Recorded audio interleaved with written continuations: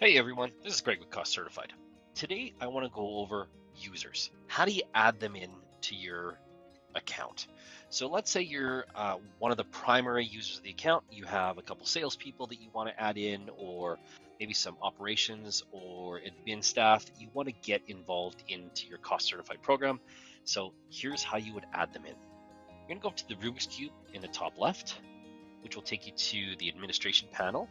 And within here, you can scroll down and you will see a section for team management. So this is where you can create your users, your groups, and your roles.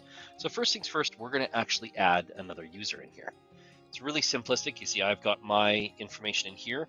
Now I want to add another user. I'm going to click create. And all it's going to do is it's going to ask you for an email address. So I am going to say,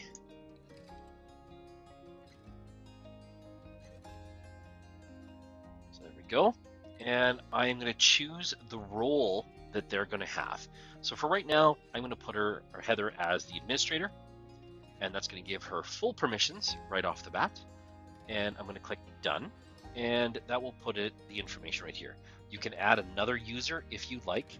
Now, depending on the package that you did purchase, there may be a restriction in the amount of users that you can have. Some packages will have 3 or 5 or maybe up to 10 users at a time, but once you hit that, you have to pay to move up to the next package if that's the case. But if you need to add in more users, you can easily add them here, and then what you do is you click send invitation. In this, it will invite that team member.